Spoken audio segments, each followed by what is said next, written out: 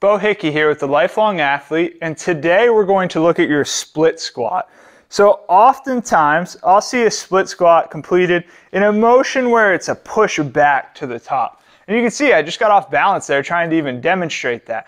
We want to make this movement straight up and straight down instead of a forward backward motion.